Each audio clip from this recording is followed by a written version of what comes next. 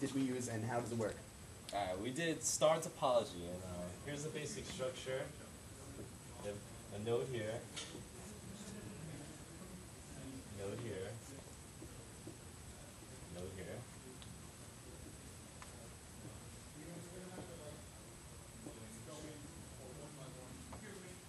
It's like a robot. Nodes here, here, here, here, and here, and they're all connected to a hub.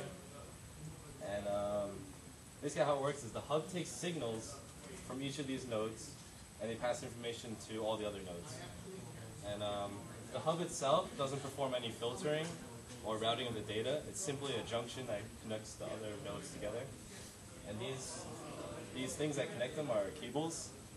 What kind of cables? Fiber optic Or and twisted pair. And yeah, the problem lies when two nodes try and send the information at the same time. And this was solved through lane switches. Not lane switches, LAN switches. And That would be a disadvantage. yeah, that is What are some of the advantages of using a alright, so let me get to that. Alright, so I'm going to write it down. I'm going to list it for you. Okay. So the advantages are the simplicity of the model. What makes it so simple? I'll tell you in a second. Basically, the isolation of the devices make it easy to detect the faults and to remove the parts, the problem. And if one of these nodes shuts down, all these other nodes still operate, so that's an advantage. What happens if the central hub? Well, I'm getting to that. That's disadvantages. Very nice. So the disadvantage is if the hub stops operating, then it renders all the other nodes inoperable. And also, this thing is expensive. Why is it so expensive? It's expensive. And the network size is limited. It's expensive because there's so much cabling, right? Right. I meant to say that. And what is the hardware necessary to form an actual network? Isn't that you? No, that's you. Okay, that's me. That's you. Okay, I guess I'll jump in. Well, you need a center hub, switch, router.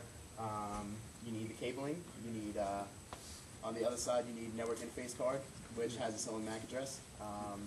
Each MAC address is like a unique identifier that helps the network communicate with one another. This guy's really rude. There you go. Thank you. That's okay. Too late, bro. You're too late. Don't worry about it. And almost got into a fight with somebody on camera. We're filming. Okay. Anyway, on to protocols. Right, Christian? Yeah, protocols. Protocol. Please, thank you. Unbelievable.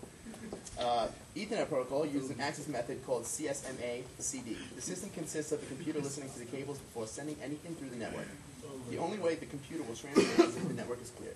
An example of when it is not clear is when another node is already transmitting on the cable. That was hilarious, by the way. So the computer has to wait until the line is clear, and then it will try to transmit again. Whenever two computers try to transmit, they both stop and attempt to transmit at another random time until one gets to go first and then the other waits. The reason for this protocol is to solve the collisions by waiting for one computer to transmit at a time. Ethernet protocol allows for linear bus, star, or tree topologies. Data can be transmitted over wireless access points, twisted pair, coaxial, or fiber optic cable at a speed of 10 megabytes per second up to 1,000 megabits per second. Fast Ethernet protocol was made to increase speed of transmission in order to increase speed. More expensive network concentrators and hubs and network interface cards is necessary. Other hardware that is used is Category 5 twisted pair or fiber optic cable. This protocol is commonly used in schools. One more thing. Amanda. This is her part of the process. That's a better picture. I'm sorry.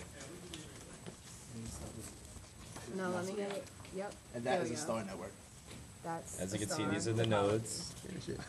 That is the hub.